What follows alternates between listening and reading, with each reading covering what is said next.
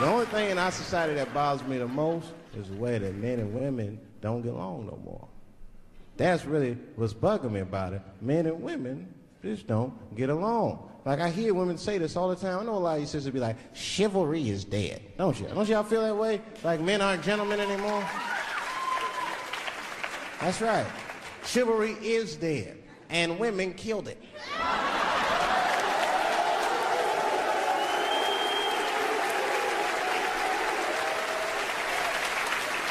There's a fundamental difference in the way we're going to see things. We're not going to see eye to eye on this issue. We're just not. Our tests in life are different. A woman's test in life is material. A man's test in life is a woman. Now, by test, I mean that those are the things that we desire. Men have nice cars. Not because they like nice cars, because they know women like nice cars.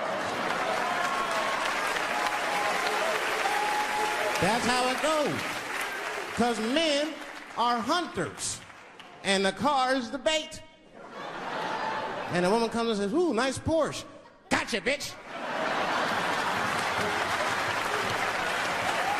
That's how it is.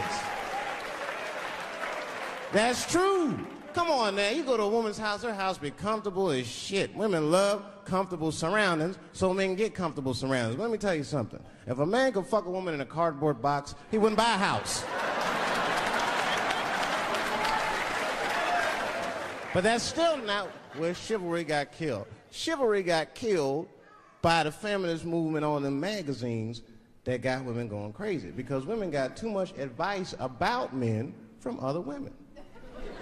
And they don't know what the fuck they talking about.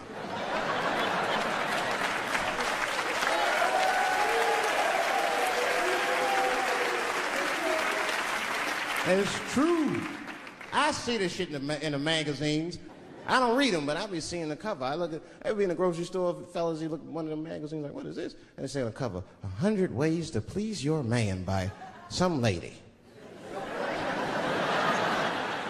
Get out of here, man. Come on. Ain't no 100 ways. That list is 4 things long. Just suck his dick, play with his balls, and then fix him a sandwich and don't talk so much, and they're gonna get happy.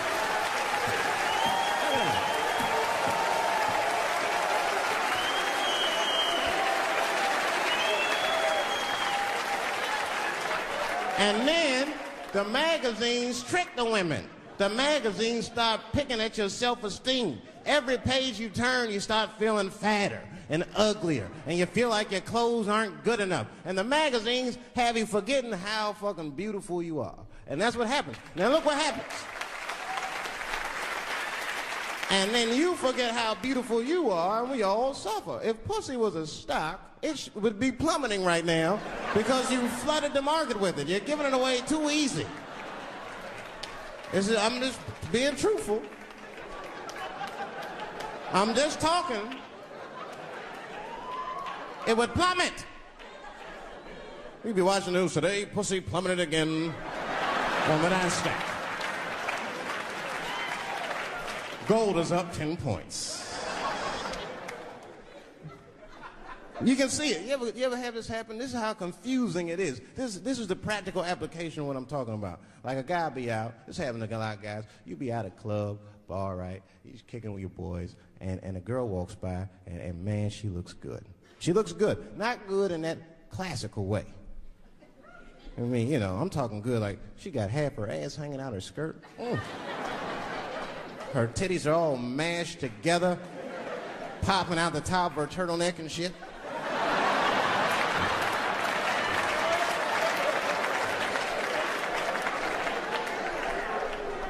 And you with your buddies, right? You with your buddies, you got a couple drinks in you, and you see a girl, you might try to talk to her. This might not come out right. I don't know what you say, but damn, look at them titties! Right? The girl gets mad and says, wait a minute. Just because I'm dressed this way does not make me a whore. Which is true. Gentlemen, that is true. Just because they dress a certain way doesn't mean they are a certain way. Don't ever forget it. But ladies, you must understand that that is fucking confusing. Just is. Now that would be like me, Dave Chappelle the comedian, walking around the streets in a cop uniform. Somebody might run up on me. Oh, thank God. Officer, help us. Come on, they're over here. Help us. I'm like, oh, just because I'm dressed this way does not make me a police officer. You understand what I'm saying? It's like, all right, lady, fine. Fine. You are not a whore. But you are wearing a whore's uniform, I'll tell you that shit right now. Little misunderstandings can happen. And then men, we misunderstand women a lot. You know, we always undermine their feelings. You can't do that to them. You can't, because, see, feelings are, you see how they're clapping? Feelings are very important to women. They are all important. I'm just learning this shit. Everything's based on how they feel. You can hear when they tell stories. You ever hear a man tell a story, it'd be just facts. Who, what, when, where, why. It was me and Bob, we was at Safeway. Then that nigga Bob said this, then I punched that nigga, and then I broke out. That's the story.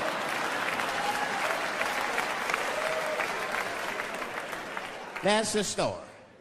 Women tell stories, all these feelings. Well, first of all, you have to understand, I was on my period, and I just talked to my mother, so I was feeling like, God damn, there's too many feelings. What the fuck happened? Get to it.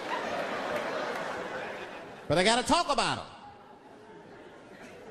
Gotta talk about them. That's how they always get me. I'll be sitting there, watching TV, chilling and shit. My old lady come up to me. David, we need to talk. Fuck!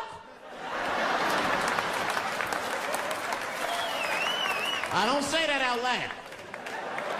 That's how I feel inside. Because I know every time we need to talk about some shit that I gotta do. We don't ever have to talk about anything she needs to do.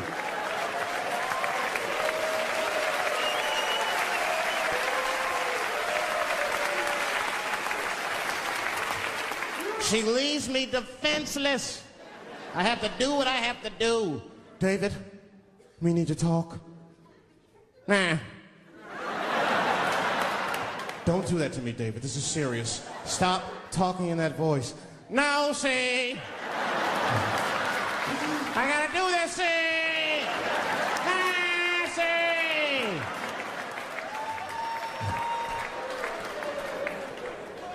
I complain, but I'm happy I'm with somebody. I don't want to be single. I don't like. That's the thing. There's so much stuff to worry about. You know, the more you know, the more you don't know and shit. You know, like a lot of people be telling me, Dave, you know, you just gotta relax. The racism thing be bugging you too much. And I be thinking about it. Sometimes shit'll happen. You know, a lot of black people can relate to this. Have you ever had something happen that was so racist that you didn't even get mad? You were just like, God damn, that was racist. I mean, it was so blatant. You were just like, wow. Like, you almost like it didn't even happen to you. It was like a fucking movie. That was like you was watching Mississippi Burning. Wow. That happened to me. I was in Mississippi. I was in Mississippi doing a show, and I go to the restaurant to order some food, and I say to the guy, I say, I would like to have, and before I even finish my sentence, he says, the chicken. I'm like, what the fuck? I could not believe it. Could not believe that shit. This man was absolutely right. I said, how did he know that I was going to get some chicken? I asked him, I said, how you know that? How did you know I was going to get some chicken? He looked at me like I was crazy. Come on, buddy. Come on, buddy. Now, everybody knew as soon as you walked through the goddamn door, you're going to get some chicken. There's no secret down here that blacks and chickens are quite fond of one another. Then I finally understood what he was saying, and I got upset. I wasn't even mad. I was just upset. I wasn't ready to hear that shit. All these years, I thought I liked chicken because it was delicious. Turns out I'm genetically predisposed to liking chicken. I said, it's whack. I got no say in the matter. I got ruined chicken for me. I'm scared to eat it in public. I want somebody to see me and say something. You know what I mean? Like, you be eating some chicken?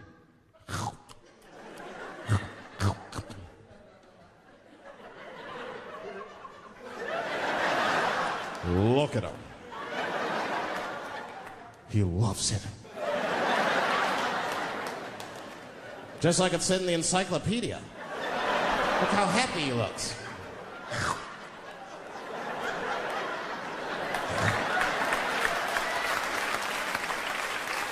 Sometimes this world be too much to deal with. That show business be crazy. That's where the cultures really collide.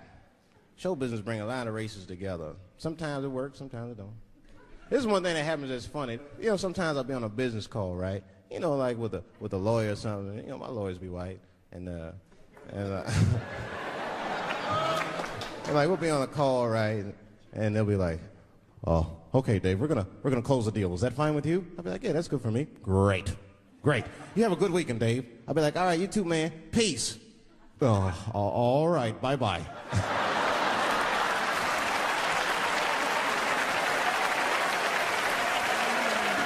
I don't know what to say, right?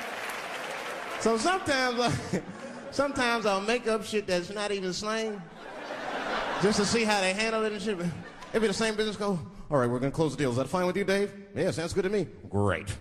You have a good weekend, Dave." "All right, buddy. Zip it up and zip it out." Oh. All right. Zippity-doo-dah. Bye-bye.